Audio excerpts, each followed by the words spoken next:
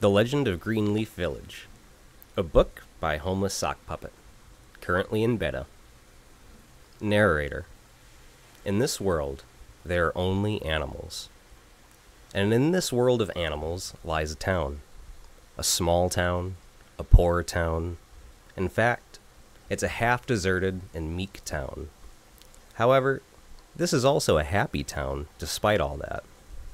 In this happy, malnourished town, there is an orphanage. Our story begins there. Nana leaned up against her orphanage's railing, staring up into a clear and starry sky, thinking of her best friend, Edward, who had yet to return.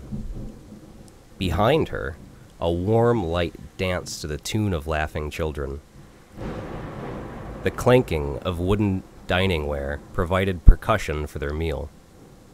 As Nana leaned up against the railing, a cool night wind bristled her fur. The orphanage's light played in the night, and a puppet show of shadows and light played at her feet. Nana's belly was full and warm, like the atmosphere around her.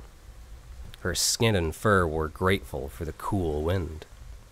Yet, even surrounded by this love and comfort, Nana felt lonely.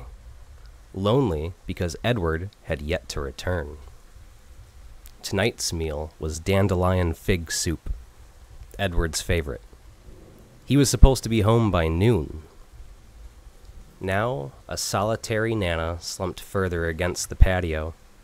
Behind her, a warm and active backdrop. She looked more intensely into the dark churn of wind and stars. Eddie, honestly, what's taking this long? She asked plaintively.